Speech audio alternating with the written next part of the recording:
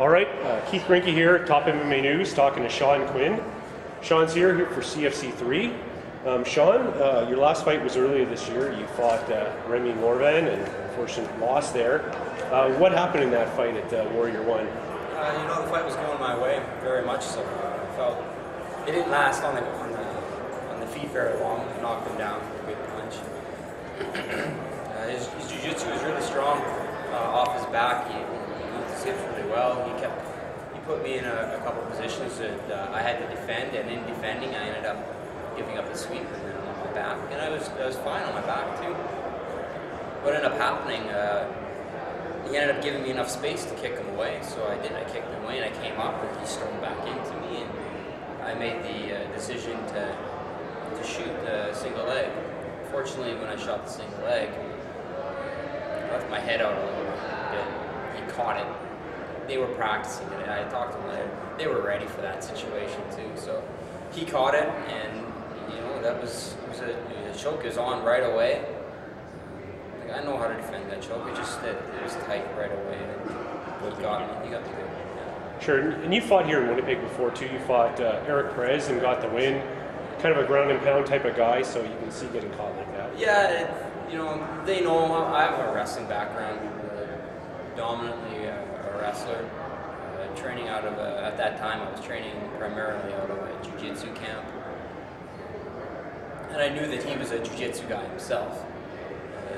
The game plan for that fight was to keep him on his back and just pound on him, and then like most of my fights, pound on him until he makes the mistake and they get that submission. It just didn't work that time. So you're fighting Francois Lacombe tomorrow night at CFC 3. Now we've seen Francois here earlier this year, and he knocked out a guy in impressive fashion. So what do you expect from Francois? Have you seen anything on him? I've seen that fight. I know that he fought in ex-MMA. He got a knee bar. Jiu-jitsu didn't look anything special. Jiu-jitsu is obviously not my biggest worry. I know that he does train with Fabio Holanda. I don't know how much he trains with him. I don't know. I'm not too worried about his jiu-jitsu. It's his hands, obviously, that are going to be the issue. So we've got an idea of how we're going to solve that one. I think it'll be fun. So you care to share the strategy at all? No, I'm sorry. Not right now. Okay, so let me guess. So, your wrestling background, ground and pound. Let me ask you. So CFC holds their fights in a ring, and you can't use elbows. So, does this hurt you at all? No. Does it affect your strategy at all? No. No? No. All right. So any prediction on tomorrow's fight? I think that I'm going to win the fight, and it's going to be finished for sure. It's not going 3 rounds. It'll be a good victory for me.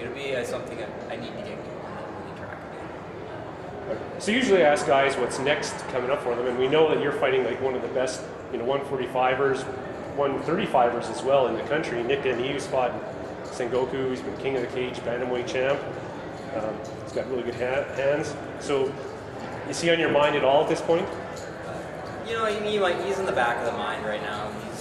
He's kind of like the treat after this fight, but I got to deal with this fight. I'm not taking Francois lightly whatsoever. I feel very confident that I know what I need to do with him, and that's what we're going to do with him. But Nick, I'm looking forward very much to fighting Nick Denny. One fight at a time, so I'll deal with this one first. So you're from Saskatchewan, and there's no pro fights anymore in Saskatchewan.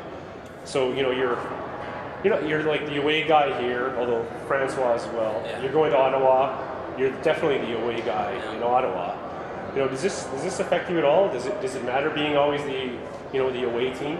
What? I would really love to be able to fight in my hometown and have all my friends and family come out to watch that. But I mean, when you get to the big leagues anyways, how often do you get to fight at home? You don't. So we're all training for the big leagues. Gotta get ready for it somehow.